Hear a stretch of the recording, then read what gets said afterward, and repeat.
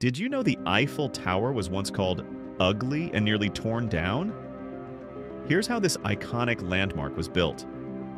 In 1887, engineer Gustave Eiffel took on a daring challenge, building a 300-meter iron tower for the 1889 Paris World's Fair. People mocked it as a monstrosity, and critics doubted it could even stand. It took over 18,000 iron parts and 2.5 million rivets to build.